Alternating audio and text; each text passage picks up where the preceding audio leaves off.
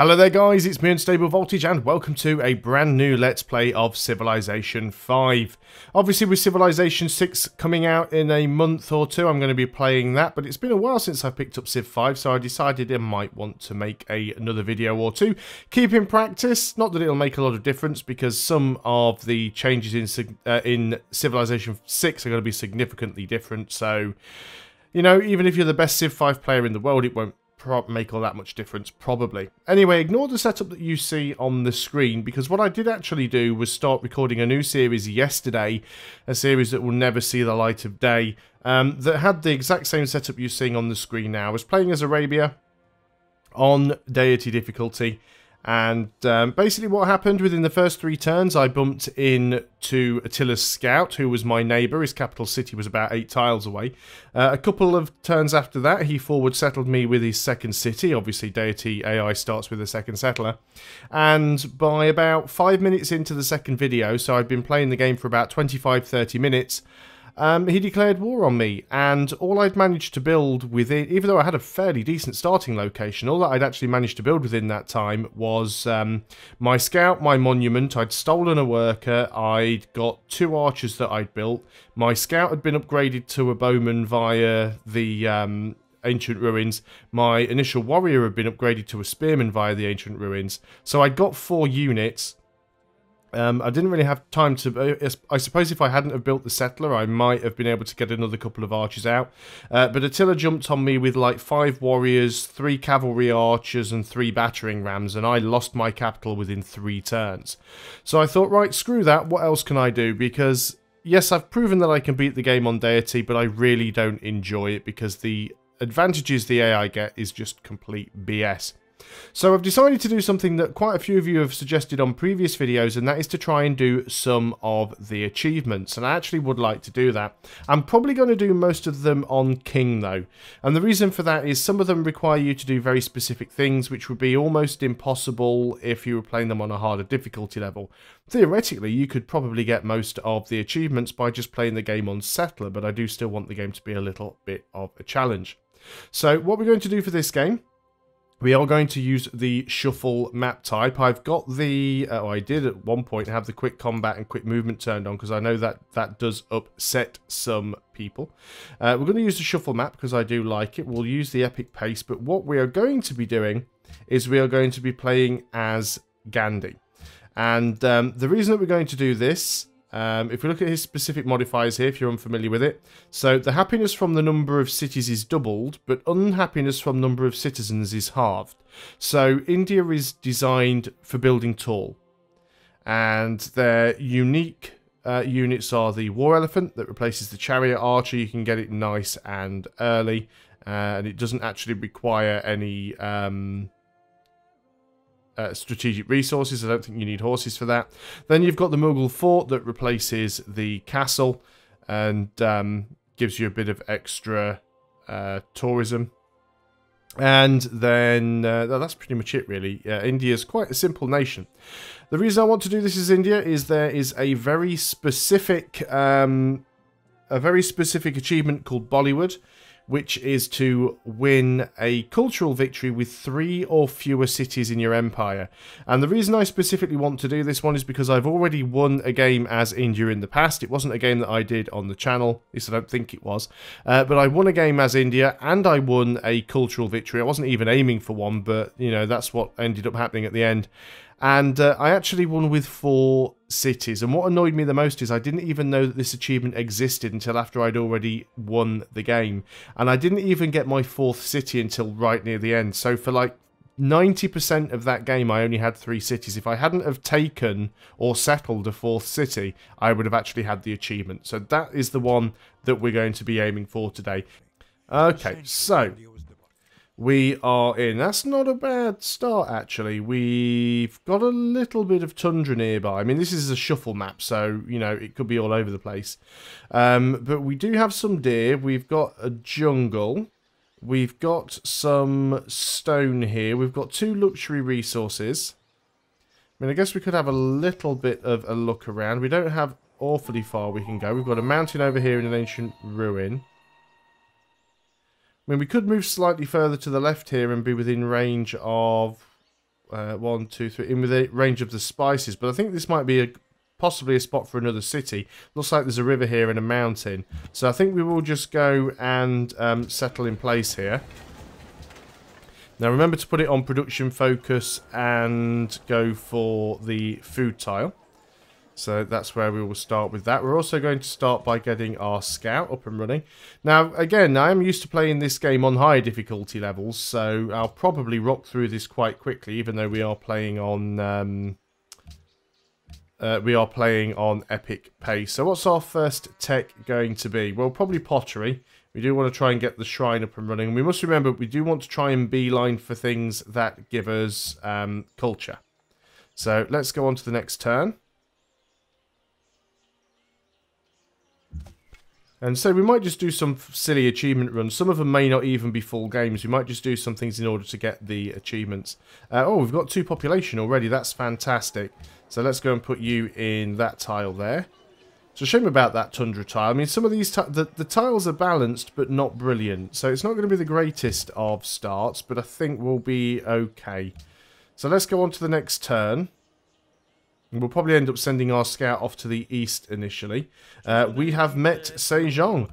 I was going to say, normally I would turn Korea off because their science bonuses that they get stacked with the science bonuses the AI get make them very, very difficult to compete against. But I thought on this difficulty level they wouldn't be that much of a problem, so I left them turned on. And how typical that the very first game I play after re-enabling that DLC, we end up bumping into Korea. So let's have a little bit of a look to the north here. We might find some more ruins that they haven't got yet. There's a lot of bad terrain here, so we're actually moving quite slowly. They're probably going to send their scout to the south, so we'll have a look around over here. We do have our scout now who is going to go out to the east. Might have been better off sending our warriors this way, but never mind. Let's go and get working on that monument. We want to get that culture as quickly as we can. And we'll keep looking around. We definitely would like some more ancient ruins. One that gives us a boost to culture would be nice. We have found our first city-state. So we'll pop over there where we can. We might as well move into that tile before going that way. And we have found Serra di Potosi. And as usual, there's Singapore. Somebody else has already found Singapore. So there's probably another AI up here somewhere. It's not quite in the AI's build range. See, I did want to put one over here. Possibly on that tile would have been ideal. A city right there would be great. It'd be next to the mountain. It would have access to all of these resources. It would annoy Korea, but I don't really mind that too much. So let's keep looking around with the scout. We will need to find a location for a third city. And obviously what we want to try and do here is we want to try and get 3 cities secured as soon as possible. So let's go and have a look over this way. We might be able to discover that other AI. And it is Shaka. I bet it's him that is up here somewhere.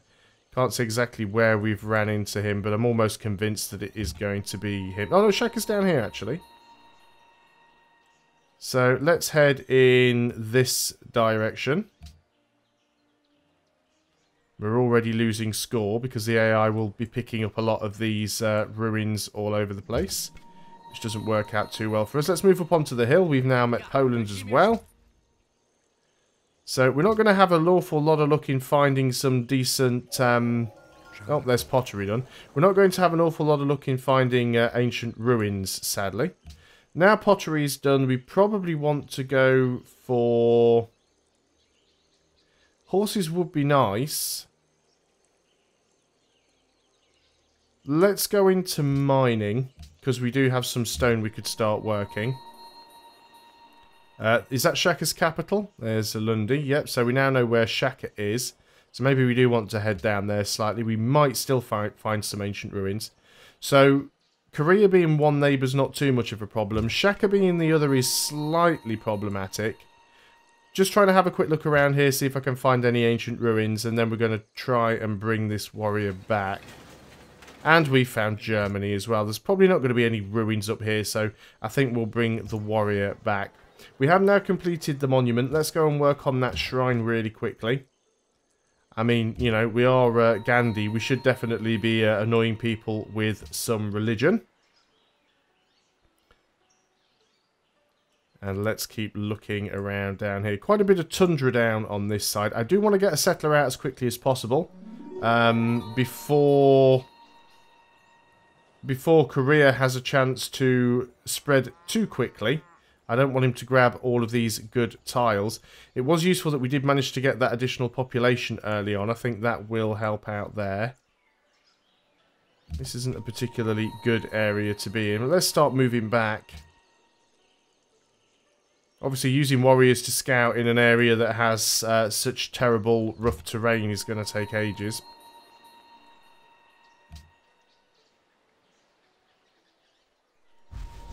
Let's get up onto the hill. Well, that's pretty much the end of that piece of land. So let's start working our way back, and we'll have to go down here now. We have another population, but we are stagnating. Say, food isn't fantastic at the moment. So let's just go and put you in a straight up 2 food tile. And what we'll probably do is the moment we hit 4 population, we will squeeze out our second city. Or we'll try at least. Really do want to try and grab that one before the AI has a chance to. So let's start bringing you back. It is going to be 23 turns until we grow, which is quite poor. We can adopt a policy now, so we're going to go for tradition. So it gives us a little bit of extra culture to begin with, which is what we need. But yeah, I think settling right there would be perfect for us, really. You guys are going to head back. And we have mining. We do need to try and get ourselves a worker, actually. So maybe we should just keep our eye on Singapore and see if they have one. Are they being protected? No, nobody at the moment.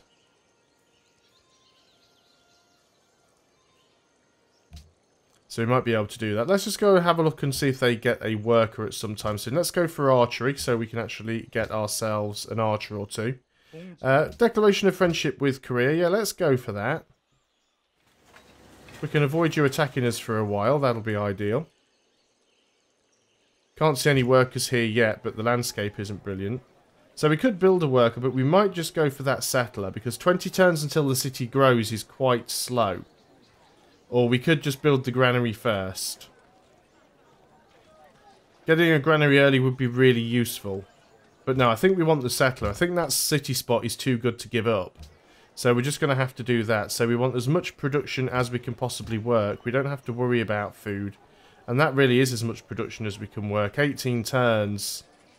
It's a long time, but we are playing on epic pace, so it's fairly standard. In the meantime, we'll keep having a look around with our scout. Do have some barbarians down there. Hopefully we'll be able to dodge them. They might come over here and attack me, but they may not. But yeah, we do need to try and get a worker. Stealing one would be brilliant if we can. Yeah, our scout is being attacked over here, which isn't ideal. So we're going to start moving over there. We found a barbarian camp, actually right on the spot that I wanted to settle.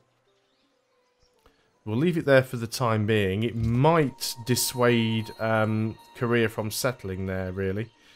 So we'll just leave it for a little bit of time. The problem we get here is even if Singapore does end up with a worker, we probably won't even be able to see it because of the terrain.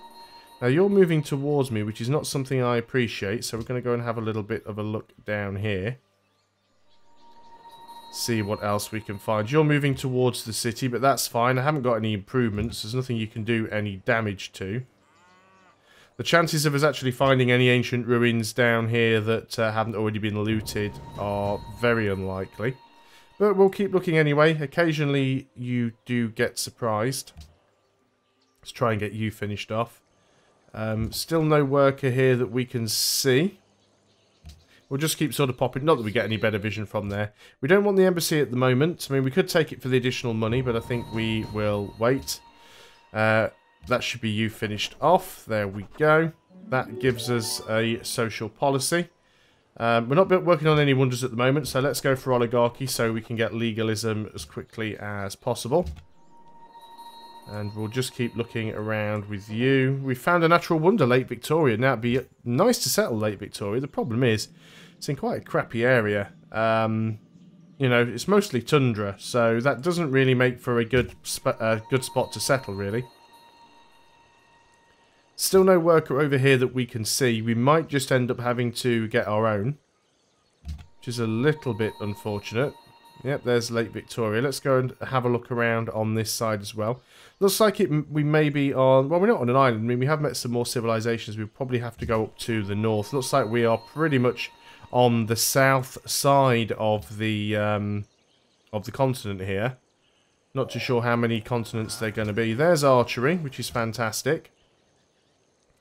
I mean, we could work on the Temple of Artemis. It'd be fantastic if we could. But no, I think we need to get that settler first. We're going to work towards writing, so we can get our library as quickly as possible. Although we may want to actually get... No, we'll go for the library. We'll try and keep up ahead in science. I don't need to min-max as much as I normally would, because we're not playing on such a high difficulty level. Found another barbarian camp. Looks like Korea scouts are held up there. That could be a good thing. If Korea scouts got held up there, maybe there's some ancient ruins left to discover. So let's move over here before they attack me. No, it does look like that is the bottom of the map, really. Come on, Singapore. Are you actually ever going to get a worker out that I can steal? Somebody has already founded a pantheon. We do have a shrine, so we are already starting to get some faith. We need to heal this scout up, I think. Again, still no worker. Not too sure what turn on Epic the city-states normally get workers. But I would like to be able to get one if possible. Let's heal you up a little bit and we'll send you off to the north. Still nothing that we can see.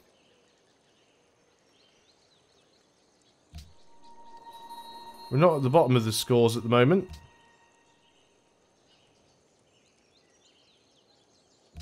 Come on, Singapore, get a worker that I can steal from you. You want to give me gold for an embassy? We don't want that at the moment. We'll wait until we can get mutual embassies. Food, we are not too terrible. Mind you, we don't have any food coming in at the moment because we're constructing a settler, so that's fine. Still no worker, eh? Now, Shaka is a potential threat. He is on the east coast, so we might need to get rid of him. We're going to have to move from here somewhere. Ceratoid Deposit will probably get inhaled by Singapore. I really do want to try and grab this this spot. How long have we got left on that settler? 3 turns. And we will need a unit to escort it. So we're going to move down here, actually. We're going to get into a position where we can start to get rid of this barbarian camp. Because we will need to get rid of that if we want to get our settler in there. We'll move towards home with our scout. We'll actually use our scout to escort the settler. So we can put the scout on this tile. Skip your turn for now. We'll move you... No, not... Oh, I'm trying to select the wrong unit, that's why. I'm trying to select Germany's unit. We really don't want to attack across the river if we can help it. So we might just put them over there and see what happens. But that's the spot that I want. I'm hoping that Germany will attack them, to be honest. So, settler is finished. We could go for the Temple of Artemis, actually. It'd be really useful if we could get that. I mean, that's a lot of growth, and we don't get punished for growing tall. We don't have brilliant food down here, so I think we're going to do that. And we are stagnating at the moment, which we don't really want. 39 turns, though, is a little bit ridiculous. The AI doesn't always prioritise this at lower levels. We don't really have any better tiles that we could really work. We could go 1 food, 1 hammer, 2 gold. That's 34 turns. Let's give that a try and see what happens. We do want to start trying to do some damage over here because we need to get that spot cleared. We need an archer as well, really, but... So, let's get you to skip another turn. Obviously, we don't want our... settler getting captured. That would be bad. Now then, we are going to move you over here and block Germany. You guys are going to move around in this direction.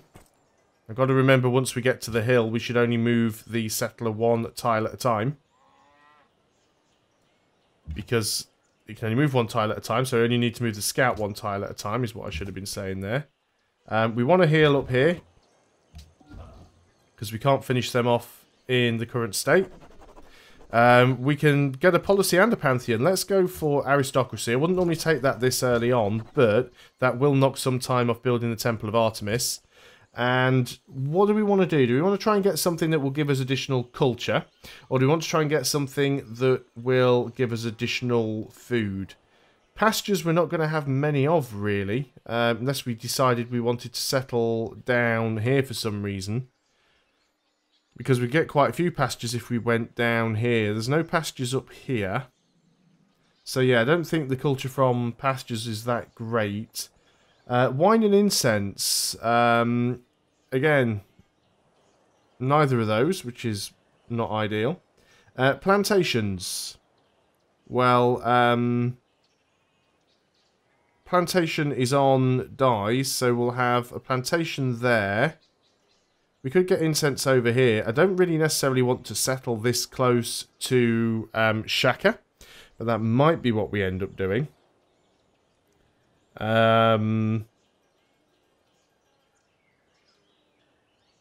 Gold and silver. We've only got one source of silver.